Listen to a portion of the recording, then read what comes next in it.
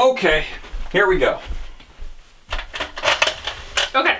Oh, we're filming, aren't we? Yes, we're You didn't tell me. I'm like sitting here staring at my Discord like... No, it's fine. Still a water. Okay.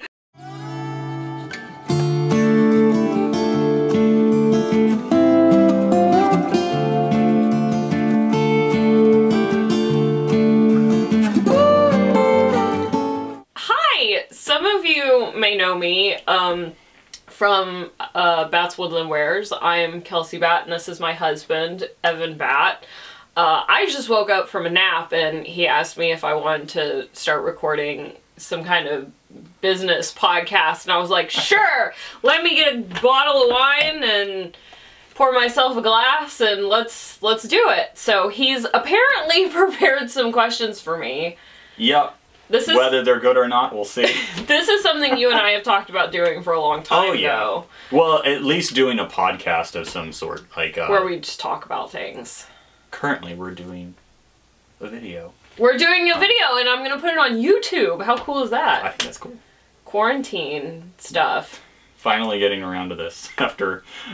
years. 7 months in quarantine. Oh, years in quarantine. Yeah, feels like it. Anyway, we decided to do this because we're both kind of bored, and with the way things are right now, generalized term, things are kind of shit right now overall. So we decided to do this where we can sit down and have a conversation about some different things, business advice, what's going on with our animals, stuff like that, as like kind of an escape thing.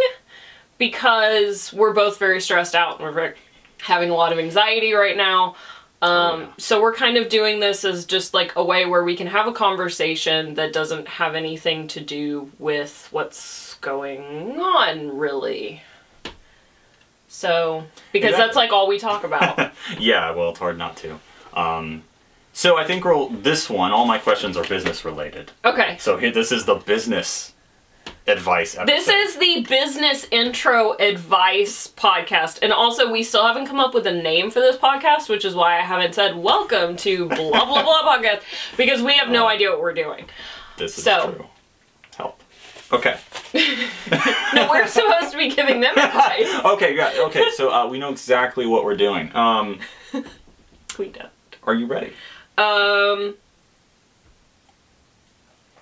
Yes. Okay, so first question. I've got several categories of questions, and so this is our first category, main header here. Okay. Starting a business, where to start? So first question is, what's your story and the story of Bat's Woodland Wares? How you got started? Oh Lord. Okay. So in 2011, 2012-ish, I was in community college. Evan was finishing his degree at A&M. We were living together. I was having a lot of anxiety. I was miserable. I wasn't doing well in school. I liked my job, but it wasn't what I wanted to do, and so I started crafting more, and I've always been a crafter. I've knitted since I was 10 consistently throughout my life. So I started crafting, and in the beginning I was making like, I was thinking about this earlier, and I was making like candy rave bracelets that were like really shitty. And feather earrings and like some other like kind of jewelry pieces. And I was originally Earth Moon Creations, which I was trying to be something that I wasn't. And I don't know why I can't. Sorry, there's a fruit fly. I have ADHD, so y'all are just gonna have to deal with that. Try to ignore the fauna. Right. So, it kind of took off from there. I was doing this, I was doing that, and then we ended up, Evan finished his degree, and we moved, back up to the Dallas area where we were both raised, and at that point I had kind of closed the business. Yeah. I had kind of stopped because I was like, I don't know what I'm doing, and I got another job. Evan got a really good job, and I was trying to go back to school and do all of that stuff, and I was miserable. I remember being just miserable, and I started knitting again, and I was designing my own things at that point, and I was posting in Facebook knitting groups, which I've been banned from almost every knitting group on Facebook, but that's a story for another time. That'll be a good story. Yeah. Yeah. So it's really not that good of a story, but I like to put it on my resume. So I was like knitting again, and I was designing my own stuff, and people started asking me for patterns to my designs, and I was like, okay. And so I was kind of doing that, and I was also making and selling stuff. But I was doing patterns, and I didn't like doing patterns because people asked me a lot of stupid questions, and it just wasn't what I wanted to do. So I decided to stop doing the patterns, and I had also, at this point, I had renamed the business. Yeah, so when was that? Was that July? It was July 4th is when we opened it. July 4th? 2013? 2013 was when I reopened as Bat's Woodland Wares, and I've been making and designing through Bat's Woodland Wares ever since.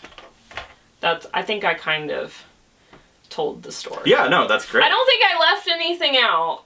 No, I think that's a great, like, you know, other people might have similar starts to their whole life. And during that time is when I dropped out of college.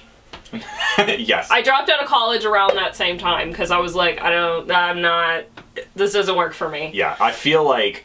my mom was pissed. I feel like there can be a whole separate conversation about...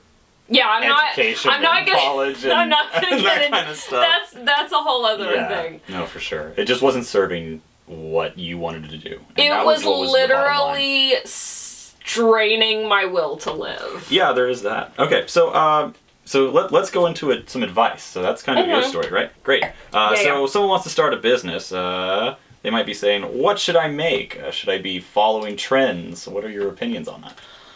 My advice. Okay, I'm gonna start with my advice, and then I'll talk about my opinions about that. My advice, first, if you have that drive where you want to start a business, the number one thing that you need to do is figure out what you want to do. If you want to craft stuff and sell it, if you want to have like a resale shop and sell stuff, if you want to do like kind of like the, what is it, the red rubble, whatever it is, thing where you design stuff and then what? No idea what you're talking about. It's like this website where you can like draw designs and then they'll put it on t-shirts and stuff. So basically, like, I think you upload, like you upload your design and then people can buy t-shirts. That was a cat. Let me just check. No, it's fine. Are you sure? I'll just... It's fine. Everyone okay? Okay. It's fine. I don't know what that was. Anyway, so there's like different things you can do, and I can't stress enough that you need to figure out what you want to do first when it comes to owning, operating, running a business. The first thing you need to do is you need to figure out something that you're passionate about. I wasn't passionate about making feather earrings. I did enjoy it, but it wasn't right for me. It didn't make sense for me. So I picked up knitting again and I was making hats. I was making hooded little shrug things. I made a couple of sweaters. I made hooded scarves. And I started off kind of by tweaking free patterns, but then as I got more comfortable with these kinds of designs, I was able to conglomerate and make stuff my own. But it's it's important that you figure out what you want to do, what you're passionate about, like really what you're passionate about. Don't worry so much about what's trendy or what was the other thing you said, like following trends don't worry about doing that, because you never know. You could come up with something that's not trendy, that is kind of like off the wall, and people will love it. That's kind of where I came from, is that I started off designing things that I wanted in my own closet. And I couldn't find the stuff. Yeah, and so it's like, obviously it wasn't trendy, because otherwise it would have been available. Like the shrubs I wanted, I couldn't find anywhere. So I was making them, and then people were like, oh my gosh, because I shared them online, and people were like, oh my gosh, I want the pattern, or I want to buy one of those. And that's where it started. And so it's like, if you're gonna like be a designer, or you're gonna craft stuff or whatever, do stuff for you and see where that takes you. Yeah.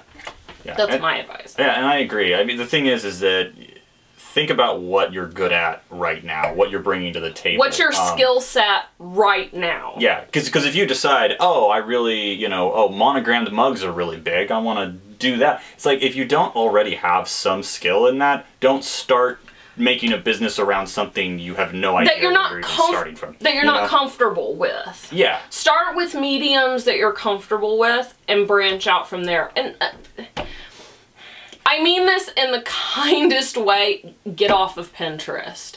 It's a dangerous, dangerous place.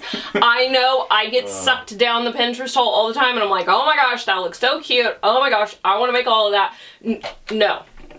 And it's not helpful for running your business. Like, if you're doing a little home crafts and getting inspiration from there, that's one thing. But you're not going to be able to find something that you can then cultivate a business around. Because I guarantee 500 people are already doing it. Exactly.